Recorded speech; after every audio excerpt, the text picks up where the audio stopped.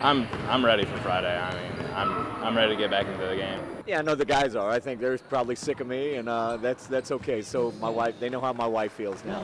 With a 13-day mini vacation now behind them, the Blue Devils entered the 2013 slate with obvious signs of momentum.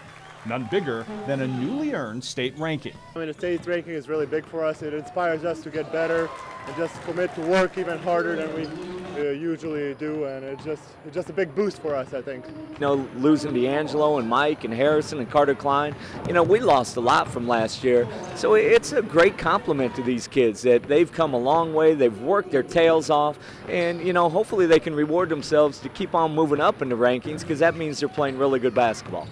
That also means that the great preseason X factor in the Blue Devils' success, play in the paint, continues to be delivered.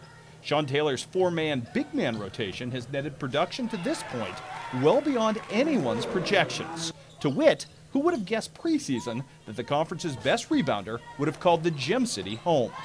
You know, this team just, it does so many little things well, and I think that's what we have to do to be good. I mean, we guard pretty well, we rebound like crazy. Jason Sauron is leading the Western Big Six in rebounds, and I don't think anybody would have predicted that. Yeah, I mean, it's huge, but I mean, with the deficit from second place, I mean, second place is pretty close. I mean, that can change in a matter of minutes, and I mean, I just got to keep doing my thing. I mean, us bigs have been working hard throughout the summer. We were working out throughout the summer together, and right now we fight each other against each other every practice, and that's just the commitment, you know, for the Blue Devils. Just got to fight.